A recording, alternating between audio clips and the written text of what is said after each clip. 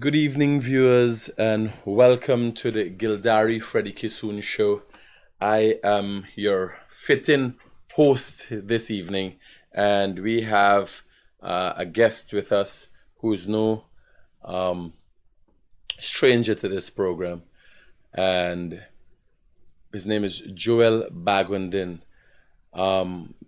Again, we're just fitting in for Freddie and Gildarie since they have been unable to make it. I would want to think we would be able to create a fairly good atmosphere in light of the kind of controversy myself and Joel brings to media in Guyana. So, welcome, Joel, to the program. Thank you. You've been here more than me, so so Joel, I think what's going to be interesting, because I don't know if you know, and it might be a fault on my part. I have never one time, and as a result of what you said just now, one of the programs that I was really interested in watching with you is with yourself and the economist out of the PNC camp. And you said, it's you term, not me, use the worst nightmare, Elson Low, right? So I am, just to go back a bit and help me with an understanding, and maybe some viewers out there, give us a little bit about yourself and why, how you're here, not on the program, but as Joel Bhagwandin, the accountant, how you're here today. All right. So, good evening, viewers, and thank you again for having me on short notice. But I'm not new to these impromptu type of stuff. So, right into the question, how I'm here. I won't call myself an accountant. I'm not an accountant. I'm more a business and finance professional. It's a little bit different type of training, Okay. though you cover some bit of accounting and so on. So I started my entire, to give a quick summary, my entire career has been in the financial sector. So I've worked, first started in banking, central bank, came out of central bank, worked with the private sector commission as the economic analyst. Work with a global professional services firm at the senior management level in the advisory business, again in finance, financial advisory. And now I've fast forward to today. I have my own company with myself and my wife in the same business, advisory in corporate finance. And I've strategically positioned that company as an intelligence and analytics company, which is what I do a lot in the media. So how I got here, I work hard. Didn't come from a rich family, come from very humble beginnings. Can we go back a little more? Yes. A little more personal. Can we go back there? I am not accustomed to one of my weaknesses is talking about myself. But as you insist, I come from very humble beginnings. My family came from they made their living in farming, in the sugar industry. They've worked hard. They didn't grow up with all luxuries. I would say that they struggled to send me to school, to ensure that I get all of my books. I don't miss a day at school. Took care of me. I didn't feel the struggle, but my parents did.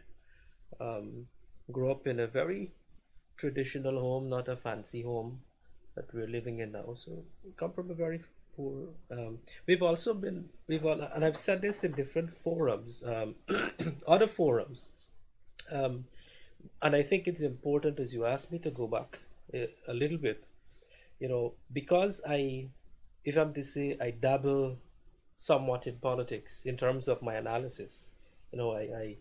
I economics, finance, and politics, they integrate, right? To really bring context and perspective for the readers to understand. You can't explain public finance without understanding the political economy and without understanding how the political economy informs the economic rationale.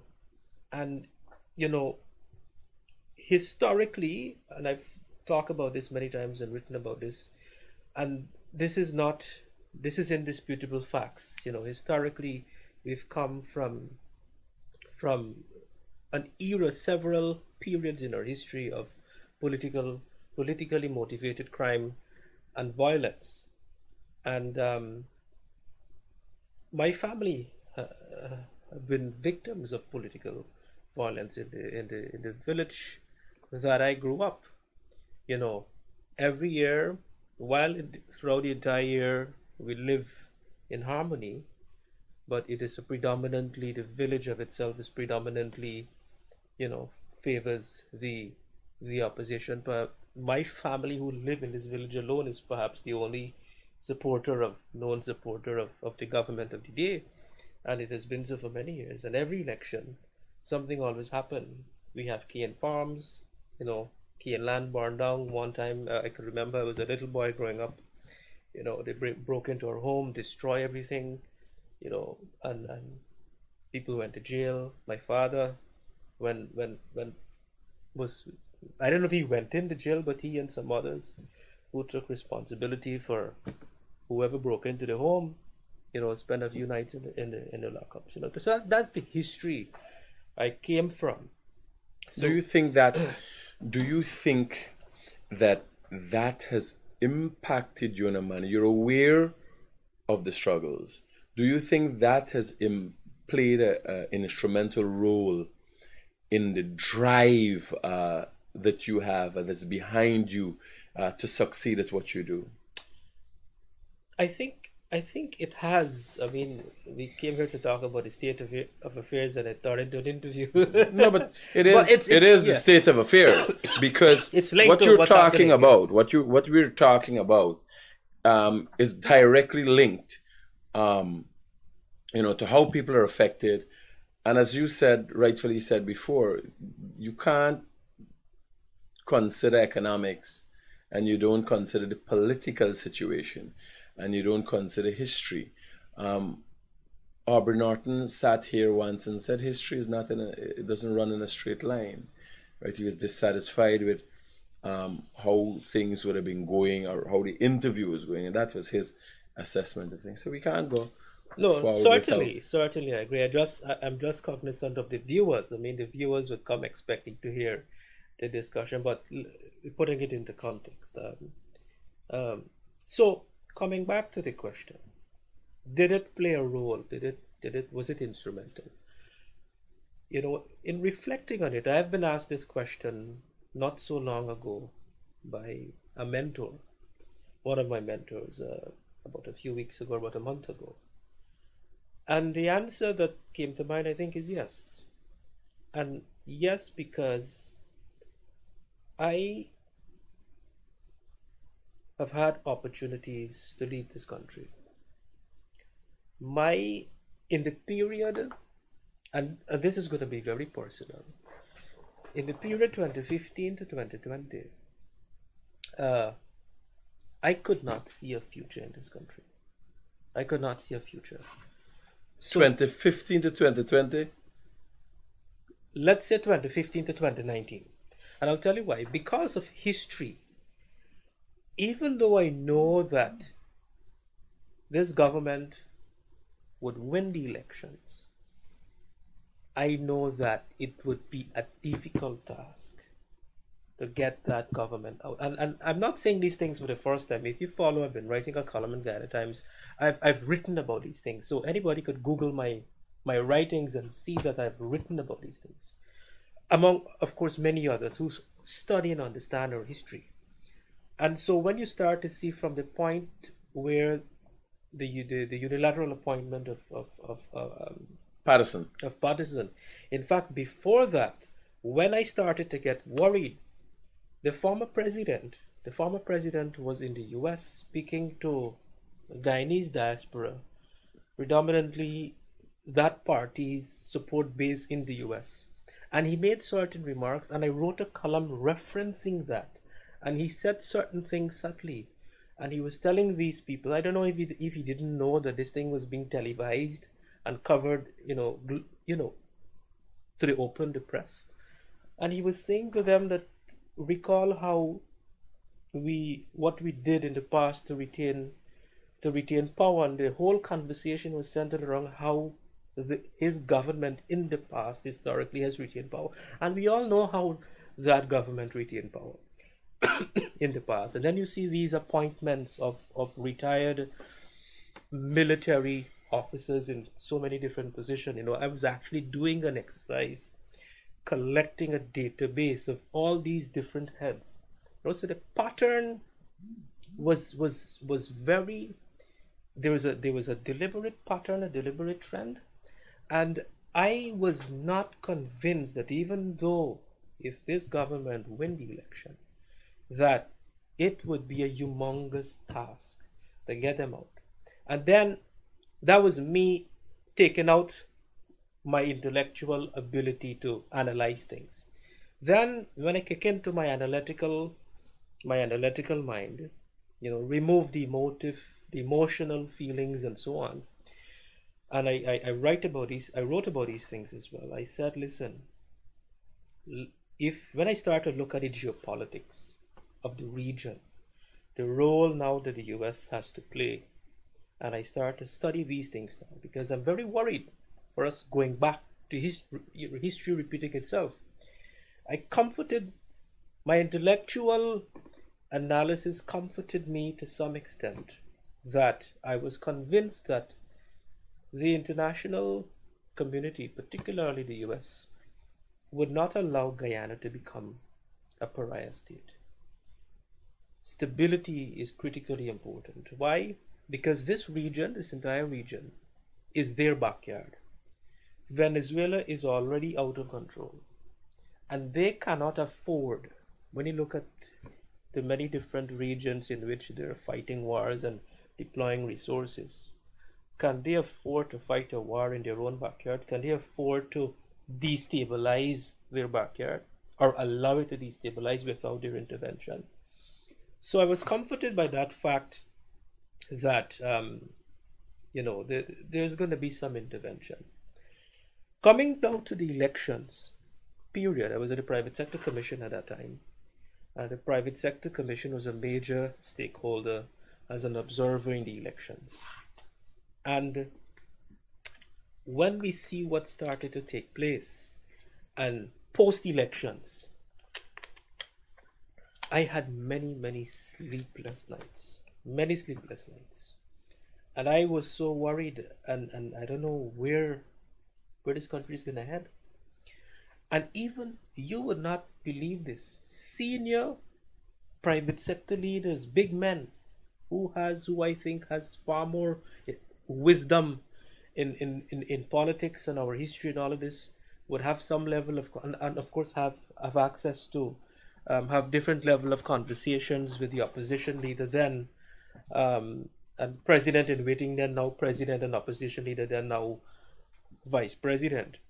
They would have had some confidence, but when they come and they sit in a meeting room and I'm there, the insecurity, the nervousness, the distress, worried me. All I could think of, how can I jump on a the plane? Insecurity and the nervousness by everybody private sector, everybody individuals. Exactly. And I'm a mere employee, and if these men are insecure, I depend on them to employ me. Imagine what happens to the employee. And I'll tell you when my confidence level reboot. After these guys were on the verge of crashing mentally, literally, they asked for a meeting with the now vice president. It was a virtual meeting because we were in the height of COVID, and I was in that meeting. And when I listened to him speak, how he was so calm and so composed. I grew up studying since I was a common entrance student in primary school. I've been reading about politics since then. So when I listened to him speak, even though some of the private sector leaders were still not confident, I was absolutely confident because listening to him, I don't know if it was my analytic ability, I instantly recognized that this guy is 100 steps ahead of the game in the sense that he already calculated every single move that the APNO would play, and he already had plan A, B, C, D, how to counter that and how to deal with that. And so that, gave me some confidence. Come back now to a little bit personal in 2018. Because I couldn't see this future, my wife, who I have a beautiful family with today, she was a student of mine, and she was involved in another relationship which didn't work out well for her. And so in 2018, I met her, and she was basically looking for security and settle down, and she was broken and all of these things. And I said to her, I can be plain with you. I can't give you a future in this country. I can't see a future. I work in right now to self-sponsorship to Canada. And that was the end of the conversation. And I never hear back from she. Never hear back, never see she back. Rejected her in 2018. 2020, when we then succeeded, and I remember vividly that afternoon when the president was sworn in, it was like the weight of the entire universe was lifted. And then 2 days after, I started to reflect. I said, well, listen, I'm going to make a conscious decision to stay in this country. Because once these guys are in power, I know they know how to manage an economy. That's all I need, I don't need favors or anything. Once you know how to manage the economy, I know how to make money. Right? I know how to propel my career. And so my decision was to stay here, build a future here, and do whatever I can. And this is why I write and do these programs, to help them as well to succeed in their goals. And then I don't know if the stars aligned. I went and I looked for my wife, who I rejected in 2018. After about 2 years, I found her, and she was still, available, and the rest is history. If it would make any difference, because I myself, my frustration started a little way back in like about 2015. I campaigned for the PNC. I don't say APNO because they have reinvented themselves so many times. It was the PNC, then the PNCR, and they've reinvented themselves so many times with the intention of creating this persona that does not exist. So I gave up business. I literally fell apart. My relationship ended. I had an 18-year marriage to the mother of my 3 sons. And that ended 2015, 2016, because the pressure was too much. And I could not have seen a future with the PNC. So I came out and worked tirelessly, with the programs and highlighting issues and all kind of thing. Because of the fact that I campaigned for them, I tried to hold them accountable and hope that they would have changed something.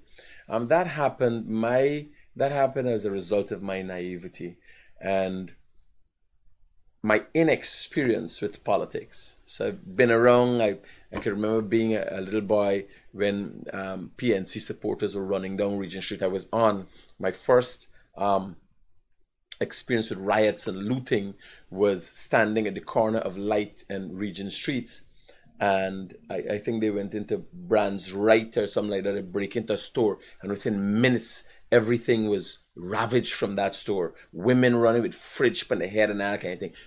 I was lost. I wasn't in fear because I did not know how dangerous that was. I was confused. Why human beings would have been acting this way. And this is the more fire, slow fire days, right? The days of Desmond Hoyt.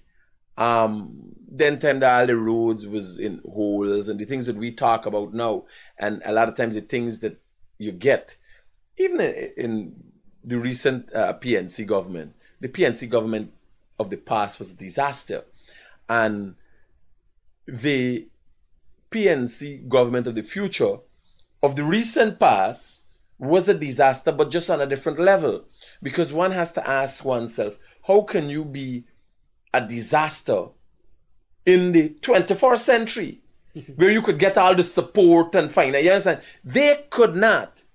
They ain't good at maths. They can't match the maths, right? Because people don't know. The development that you're seeing today in Guyana is as a result of foresight. And now, I don't think it is only now, within the last few months, we've started spending oil money, the literal oil money, right? So, and you can't plan this in a day. You have to, what is happening and what is rolling out now in the economy was planned a year ago. So you would have had to have foresight and say, well, I will get that money, but you got to plan ahead. And they could have planned ahead because they could have been rolling out this. They could have taken loans. They could have maneuvered. They just didn't care. The PNC of the past. But if it's to give you any bit of credence, I felt like I could not have survived with them. I felt like I was stifling. I was suffocating under PNC administration. So I spoke out. I chose because I had experiences of the past with the PVP. I was literally thrown out of Freedom House. That's why I chose Third Force. I am a supporter of Third Forces. No PVP, no PNC. I just had a bad experience with politics in general. So I support Third Force to create some sort of balance. Then it came down to, I could remember being at Kaicho News and saying, I'd like to interview Bharat Jagdeo. And everybody was like, what? You could interview Bharat Jagdeo? You know who is Bharat Jagdeo? You know who's this man? And I was like, he speaks, he answers questions, and yes, I just want to throw questions at him because I got a unique interviewing method. I don't know what I'm going to say. I don't know what I'm going to do. Yeah. I allow you into it, and then I go straight ahead into it. And I can't explain how, like you could have explained you were in the office. I can't explain how I attained a certain level of confidence and understanding from Bharat Jagdeo. But I got it. Because I got frustrated. Everybody calls me. So people call critic, we're going on this country, where you want we do? Let me do something. Yes, sir. And I can remember times I would call Dr. Raja luncheon and say, you know, people are ready for move. Things need to happen. And reassurance would be gotten, no, everything is going to be okay. Don't worry. Calm. Jagdeo has always have this calm demeanor. That in itself is frustrating because you can't tell me that me is seeing madness and you watching me and tell me, no, cool, it's going to be okay. Yes, sir? I like, man, you there with the PNC, what's your program, buddy? You see these people want to rig this election, you see these people want to take over this place, and this banners be like, no, it's okay, everything is going to be okay. So I would want to think, I would confirm that he's been 100 steps ahead all the time. You see, here I tell you, it's so serious I could go for it. I think sometimes he's playing their game. I honestly think, this is in my honest opinion, that Jagdeo, Bharat Jagdeo, does be playing out the PNC game. I don't think the PNC runs the PNC. It is highly likely. It's a possibility. It's highly likely. You understand? I could tell you though, with some bit of certainty, that this game that is played on the PNC side is manipulated and controlled by Bharat Jagdeo. He's it is true that he's very sophisticated. And to the point that you mentioned, I am part of several groups, diaspora group, and so on, right? And not only you, but even supporters of the PPP and people who were part of the party members, I'm aware, have been frustrated. What is man doing? What is man doing? Was in, was the, because he is so calm. And the thing about it, he is a true politician in the sense, and the best politician perhaps in the region, the best political strategist. Because, those quotes that we post and we like to talk about and post on social media, those fancy quotes, but we don't live by it. He lived by certain quotes, certain principles, rules, and philosophies. Because the reason why he's so calm, there is a quote that says there's three things that you must never disclose in life: your income, your personal life, your love life, and most importantly, and this, he is very good at this, your next move. Never tell anybody what is your next move. So he already modeled all the moves in his head, but only he knows it, nobody else. And that's how he succeed. That's how he succeed. So we're halfway into the program. Let's get straight into a better understanding of a field and an area that I think you thrive on. The economical situation of Guyana today compared to the economical situation of Guyana 5 years ago, and why so? 5 years ago. Could we go further? And I want to put it in the recent context and juxtapose it back to the debate that never happened that we're supposed to have in this platform with Elson Lowe, right? One of the main topics at that time that Elson and I was supposed to debate was this whole thing about this Dutch disease, right? And today everybody talking about Dutch disease and resource curse and so on, right? Recently, last week, some Jamaican economist, and I eventually found out after I respond several pieces, I subsequently found out that the guy is actually, he has ties to the AFC, the opposition. He's associated with some known advisors to the AFC back when they were in government. And when you look at the timing and calculation of his comment, the WPA guy that made the comment about violence and arms and turned the gun, I respond to it. I did a letter, and this guy came out same time. Was it by accident? It couldn't be. Not based on what I found out now. It was not by accident. And he said, oh, Guyana will suffer this Dutch disease, there is two concepts, natural resource curse and Dutch disease, and they're slightly different by definition. By the way, from my understanding, I can explain it. No, but I understand it.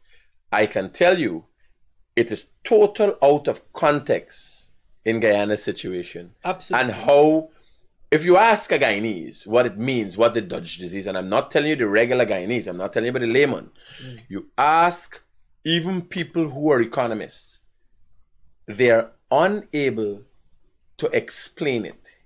Really and truly, it's being thrown around loosely to create an environment in Guyana like Guyana is going to fall apart. Right? So yeah, so he did exactly that. And the guy is a PhD economist, lecturing at URI and so on. So Guyana will suffer this, and the political parties will squabble. And he made a comment which resembles that of the infamous WPA remark that it is worth killing people for power. Why would you make such a comment when, in the midst of this happening, knowing of our political sensitivities in our history. If you're an economist lecturing at you have to know of our history.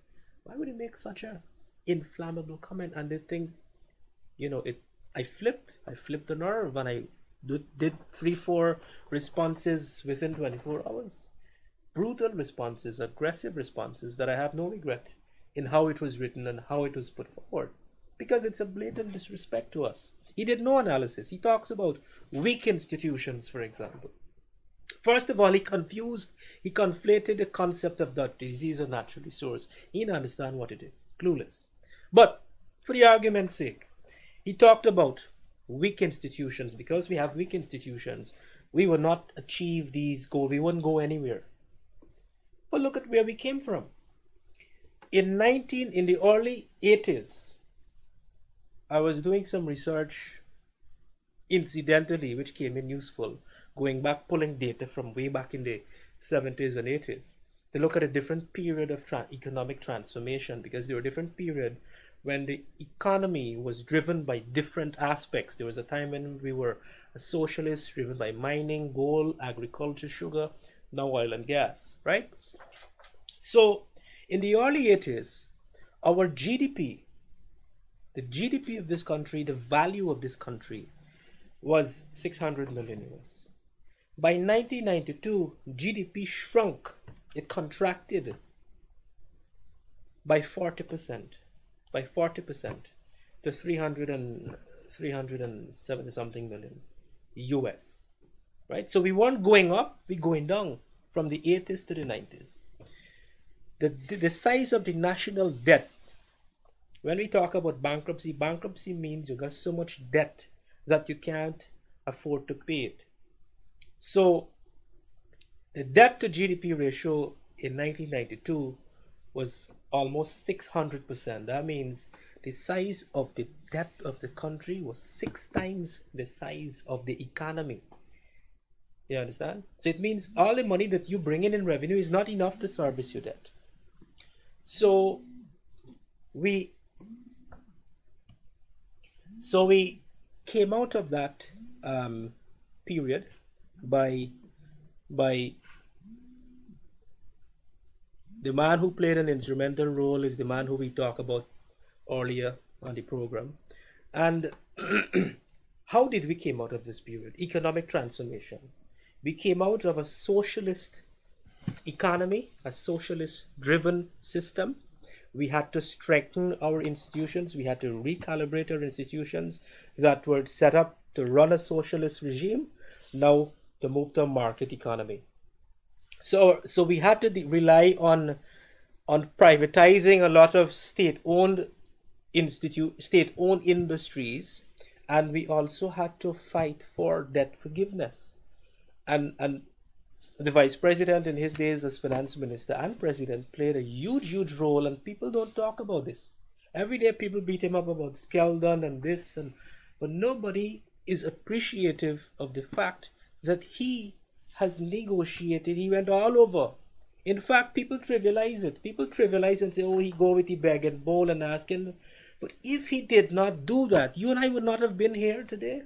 The clothes that we have on here today, this phone, we gotta get foreign currency to pay for this because it's imported. We don't produce it here.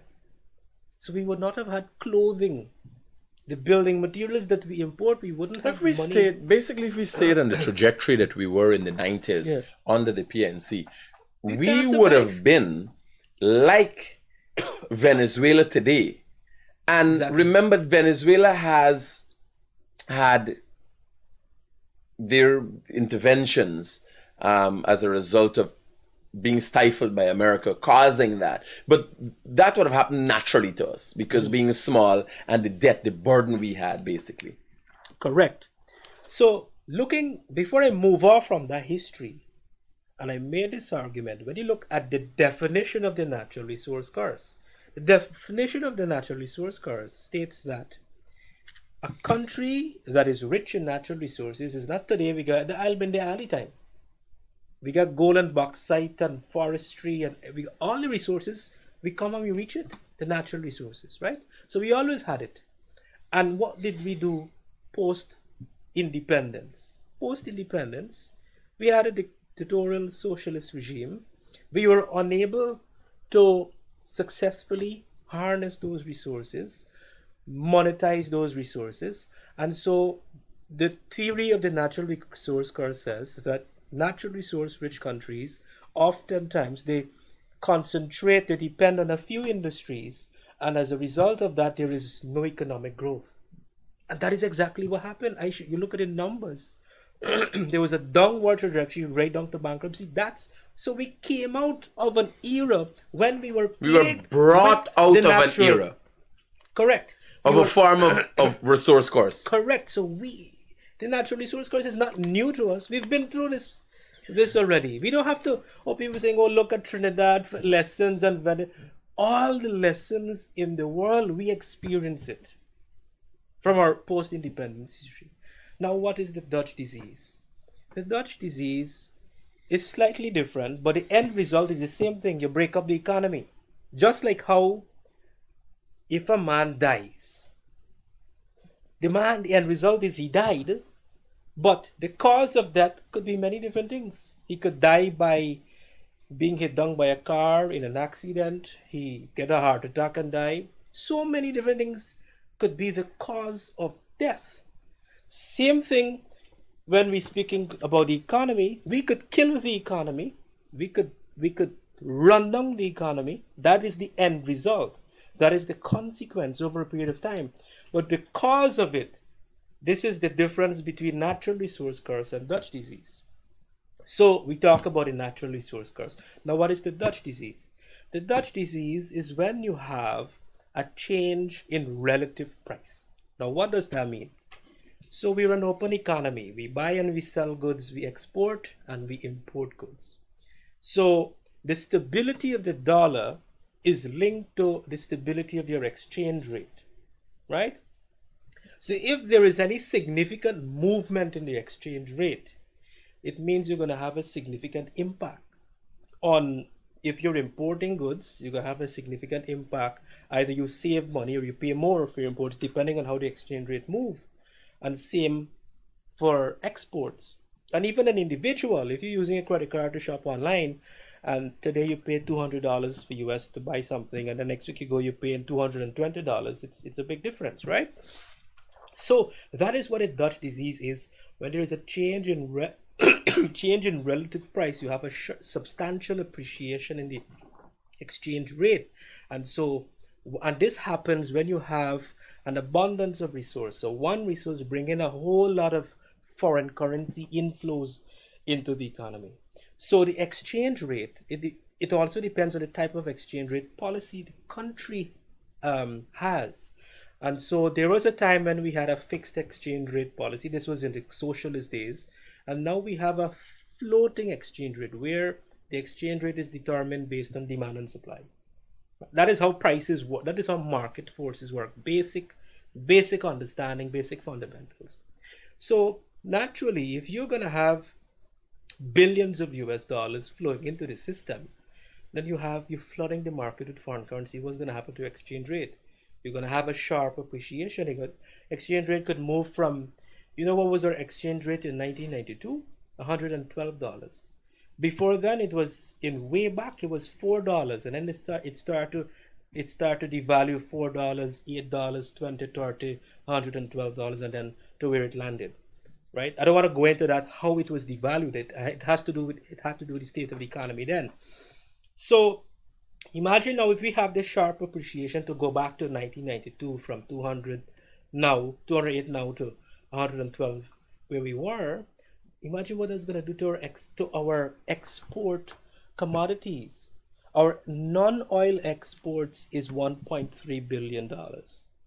If you do the math and you do the difference between the two adjustments, it's a loss of over $100 billion. If the exchange rate appreciates, exports it means the domestic currency becomes stronger against the US dollar, which means the people who are exporting, the manufacturers exporting the ice cream and the DDL exporting the rum, it becomes more expensive in the international market. So they become less competitive in the international market. So what happens if you become less competitive? Your product becomes more expensive. you're going to have a drop in sales. So what happens on the import side? Our import bill is $4.3 billion as of 2021. So what happens to that? The import bill in G dollars at $208 is 900 and something billion G dollars.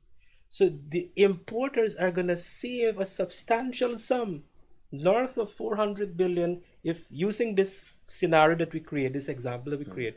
Importers are going to save because imports are going to become cheaper because you're paying less for the foreign currency to pay for imports. So all of a sudden, imports become cheap for the importers. But guess what happens? What happens in business? Do you think the importers are going to pass on that savings to the consumers? No. Perhaps they might do to some extent, but to a large extent, they're unlikely to do that, which means they're going to get richer. It goes to their bottom line, their profit. So what happens? Exports becomes more expensive. The DDL rum that we export becomes more expensive. Sales start to decline. Banks DIH start to decline. Sterling start to decline. Bihari start to decline. All the exporters start to decline. Forestry, gold start to decline. Importers going up, they getting richer. So you kill one sector at the expense of another. What happens when you kill, let's say, this non-oil export sector employ 200,000 Guyanese? They're going to eventually be out of job if these companies start to go down. What happens to the economy? Back to square one. Joel, if I may add to that, and I think, persons like this, I haven't heard anybody say it. The concept of the Dutch disease came from somewhere. And what nobody is considering is the fact that it is not a natural disaster. So natural disasters are within no one's control. Correct. It is not a natural disaster. Nobody has gone back to look at what the government was doing at the time in that country when they would have attracted the Dutch disease or a natural resource curse, right? This is a very prudent government. You're seeing what their abilities are. And I have seen what the PNC did from 2015 to 2020.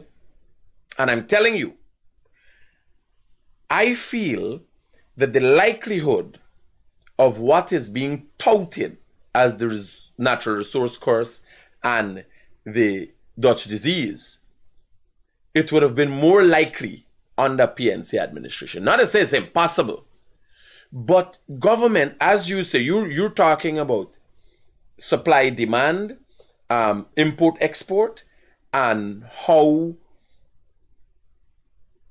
we could be affected or how it works. Adjustments can be made if it is noticed that in the economy we are going to be affected in a certain manner. And it's constantly made. You want me to tell you which one we would have had under them? You want me to tell you which one we had under them? So I just now differentiate what is the difference between the natural resource curse and the Dutch disease, right? Their track record is the natural resource curse, not the Dutch disease.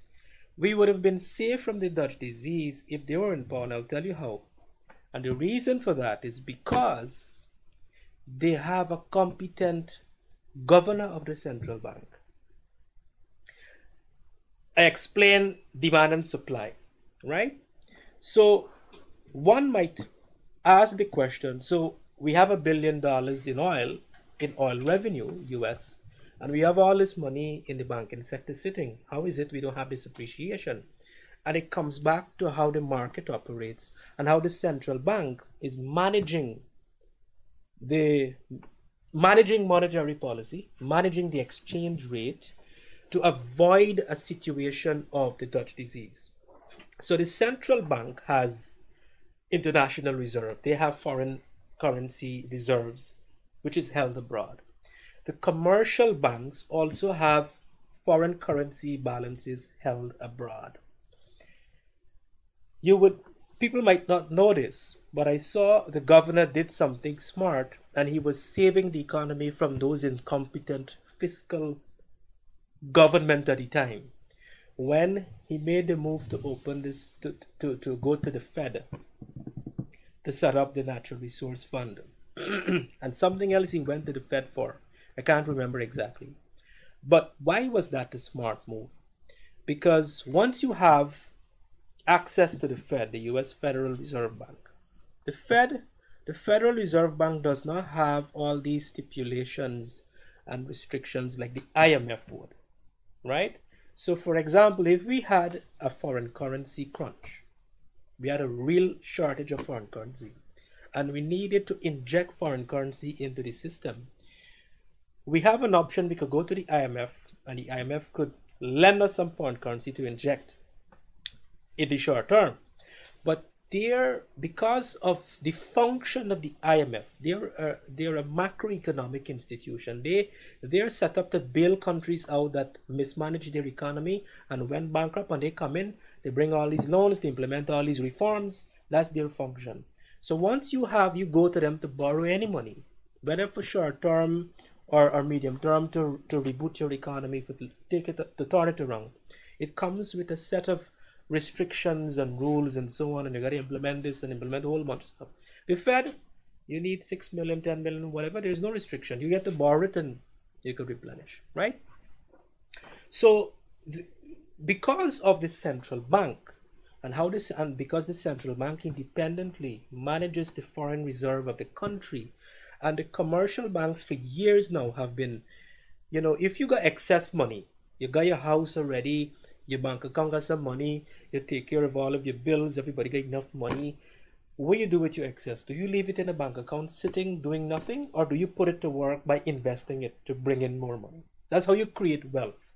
So these institutions now, they take these excess money that is sitting not doing anything, and they're invested. They buy government bonds, treasury bills in other countries, and they make some profits back home, which comes back here. So because of that operation, that is what is helping us from staving off the Dutch disease. So we have, for example, the Bank of Guyana reserve as of January was 932 million US. But all of that is not available. Some is invested. The commercial banks have 446 million US dollars in net foreign asset. But all of that is not available because about 90% of that is invested abroad in instruments. And then we have the money in the Natural Resource Fund. It's not within the market, it's sitting in the Fed. And so because of how we set it up and how we're managing the foreign currency inflows and all these different parts, that is why we do not have the Dutch disease. So imagine if we didn't have the Natural Resource Fund, and we bring all the money, put it in the central bank here, and we flood the market with the system, flood the market with foreign currency, we can have the Dutch disease, right? So under them, we would not have had the Dutch disease because of the market, how the market operates itself, which they have least to do with. But we would have had a natural resource curse, because if you listen to them, and you could go on the internet now, and Google, do a research from 2015 to 2019 and listen to Winston Jordan, and listen to the former president. The men, all they do is build couple roads and put up couple arch, right? No development, no bridge, no energy, no major transformational development. Oh, we're waiting on the early source. Agriculture, you're not hearing nothing but agriculture and tourism, nothing. Oh, when we get the oil money, They would have made some disastrous moves with the little that they had. Look at how they basically threw the sugar workers to the dogs. They could not, and people were thinking, here what happened. The truth is, and if we gotta be truthful about this, because it's a matter of fact. Even now, the now administration is struggling to save the sugar industry because they're pumping a lot of money into it. But the PNC did not see the sugar industry for what it is. It's Guyanese people. They saw the sugar industry as something they were putting money into. And they're incapable of coming up with new ideas of acquiring finances. So them closing the sugar industry, the PPP administration or the PPP opposition at the time was able to use that against them as a result of them not caring for the people. But the truth is, I'm willing to give them some bit of credence. The closing the sugar industry came from their incompetence, because they're not creative. They are not driven by an understanding of the economy. If you listen to Aubrey Norton, if you listen to the opposition leader, if you listen to even their economist, Elsa Lowe, they're very inept. They don't understand exactly what is going on. So the PPP was able to use the closing of the estates and say, well, they put 7,000 workers, because the PPP looking for the votes. They're looking to say. And that is actually what happened. They put 7,000 workers on the streets. Actually 10,000. 7,000 from Berbice and 3,000 from West Demerara. But the truth is, it's a matter of fact, and you saw that with everything else, their incompetence did not allow them to find ways. You know, people are saying, oh, the PPP is pouring money into the sugar estate. And that is a matter of fact. Subsidies, it's heavily subsidized to keep the people going. And West Demerara, a lot of PNC people. And not only the persons who work with the estate, but also people in the environs, because it came down to women, children going to school. It came down to the shops, the economy, right? The village economy. The village economy. A lot of people don't know that the estates and Gaisuku is the main factor behind the maintenance of drainage in most of the backlands, right? Across this country.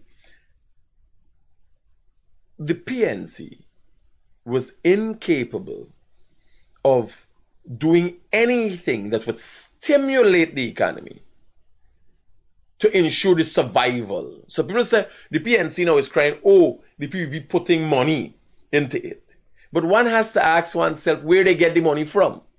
And if you are governing for a people and there is some bit of saving, shouldn't we put that to save those people? Nobody's checking that. They did not care. They were just looking at numbers that they did not understand, by the way, and thinking, well, here, we ain't got money and we can't keep putting money into this, right? They did not look at the long-term effects. What crime would have done, what crime would have been like with 10,000 hardened men. Nobody paying attention to that. Cane cutters are hardened men. You ever see a cane cutting operation? You understand? Cane cutters are lined up in one of the hardest jobs in this country. Because you know what a cane cutter does when he's out the crop? You know, Joel? You know. Fisherman. Hard job. You understand? Ain't no easy job. You gotta go and watch them Banahan that does a hard job. What do you think they do when their back is against the wall? You understand? The only thing they would have turned to if they can't get jobs, and not all of them, a lot of them go cane cutters, do mason work and all these kind of things, but a lot would have turned to crime because cane cutters are also heavy drinkers. So they would be impulsive in acting on this thing. The suicide rate would have gone up because of the areas that these jobs were lost at. So I know people personally who commit suicide, but it was not only their incompetence, it's a combination of their incompetence and their political prerogative. Now, there is something, the argument that you're putting in all these subsidy every year, it's a flawed argument, because let me explain it simply, right? You elaborate it, and you talk about it in a layman way, that money, putting money into the sugar, keeping the sugar estates going is sustaining the community. The fishermen, the taxi, the people, the vendors at the market, they come to town, they buy, they pay taxes, they pay VAT, all these things. So it's not money just going in and it ain't coming back. When you do elementary economics, they teach you about the circular flow economy. which means the money circulating within the same economy. So let me give you a simple demonstration. If I pay you now $5,000 for this phone, right? I paying you $5,000 money coming out from my pocket, going to your pocket. And then you see, this is a nice band, Yakahi. How much for it? 5,000. You give me back the 5,000 and I give you the band. The same thing. Same thing. So the estate of itself has to import materials, they got to pay taxes, VAT, the employees got to pay PAYE, they got to pay NIS. So the money flows back to the treasury. That is excluding the indirect impact on thousands of dependents. The money goes back to the treasury. So now that you're draining this treasury and it go in somebody's bank account or somebody's pocket and it never finds its way back, it's leaving. Yeah. You're like, you know, at that operational level, funny enough, at the estate level, because it was mostly cane cutters, right away, straight to the shop, man, this is eating out. You understand? That there wasn't a big saving there. That went back into the circular economy immediately. 99% of it. You had small amounts of the money would have been saved and would have been taken out of the economy. And that also would have been a support mechanism. Even if it's saved in the bank used that savings to then create loans. Right? So they didn't understand how the economy works, but politically, it was more political as well. Because their own people, they paid $50 million taxpayers' money to Clive Thomas to do a commission of inquiry. And Clive Thomas concluded, do not close the estates. Do not close the estates. He never recommended the closure of any estates. What he recommended diversification. He recommended monetizing some aspects like the irrigation and so on.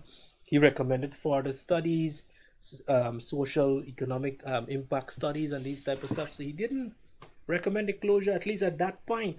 And as soon as he submit this, they tell the people, oh, we did a commission of inquiry.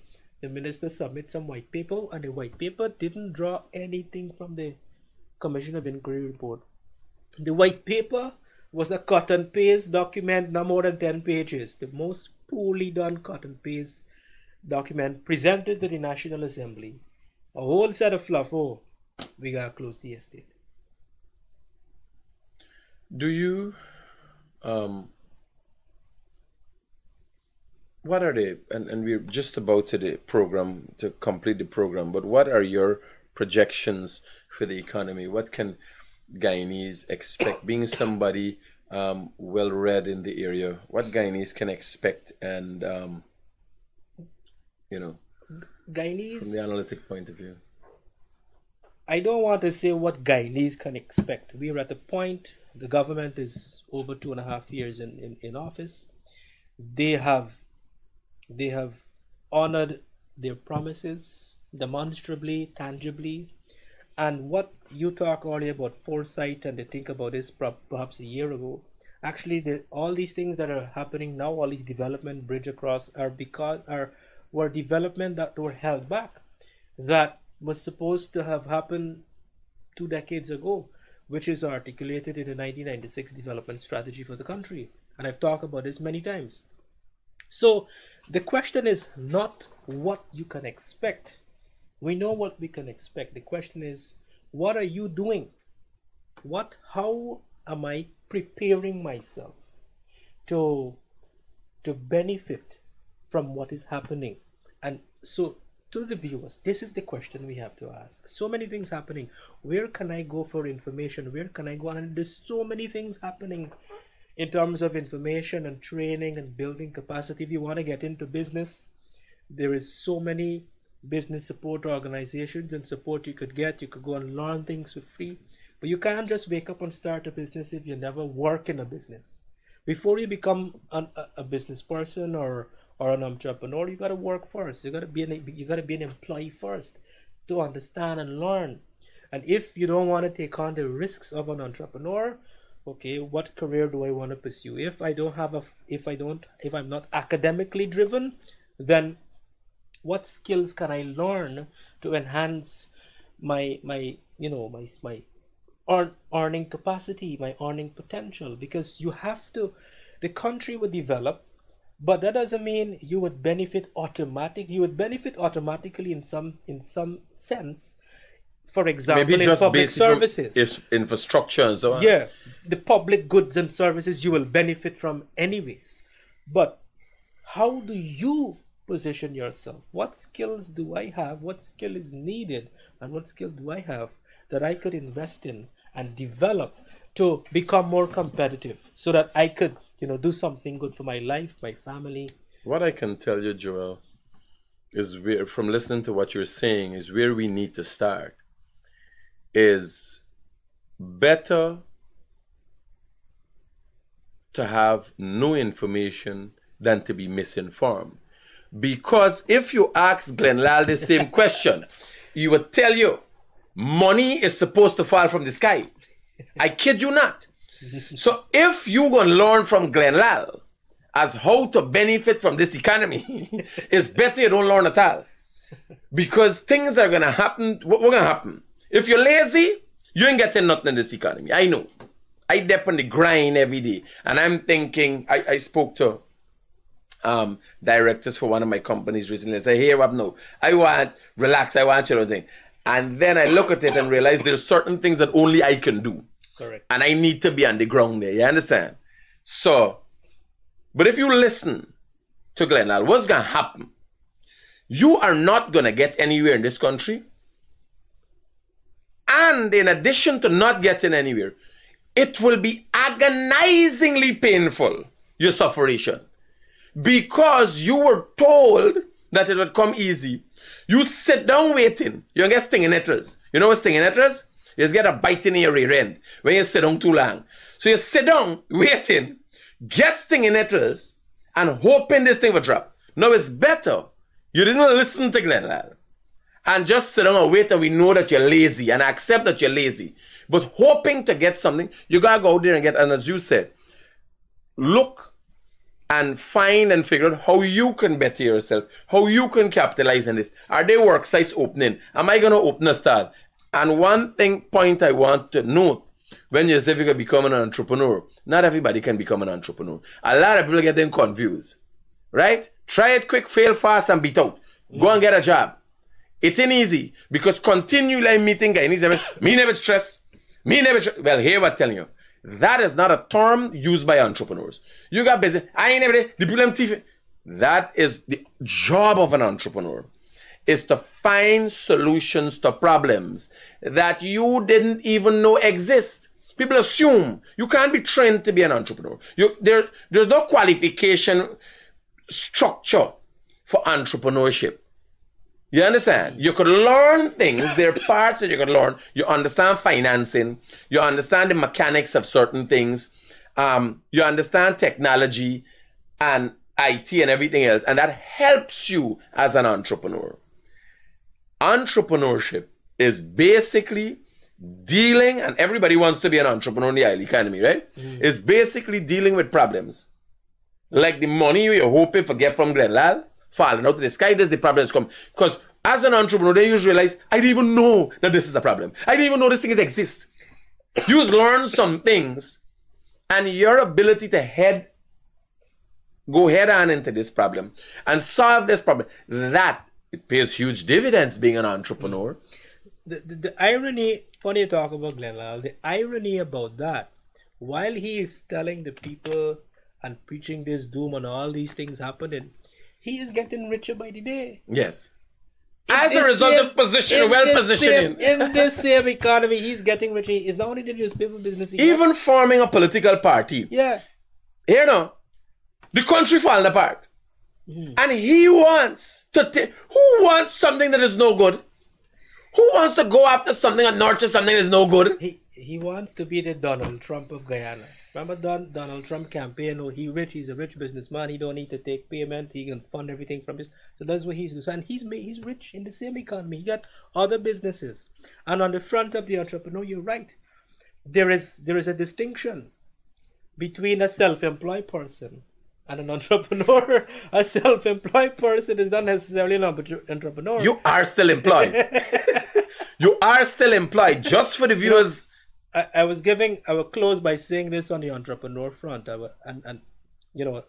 in light of what you said, I made this presentation at the Youth Engagement Forum at the Energy Conference, and I said, I asked the audience there, what is the difference between an employee and an employer? And the difference is an employee works 8 hours a day, 5 days a week. An employer slash an entrepreneur, on the other hand, works minimum 13, 12, 15 hours a day, 7 days a week, and 24 hours in a day is not enough, and 7 days in a week is not enough. Once you learn the difference and you understand that concept, you decide which one you want to be. That's the difference between the two. You got to be prepared to put in the work. Guys, if we could leave anything with you, thank you again for tuning in, and thank you, Joel, for coming over at short notice. I'm hoping this has been interesting. I'm hoping we have lived up to the standards of the Gildarie and Freddie Kissoon show. And once again, thank you for tuning in.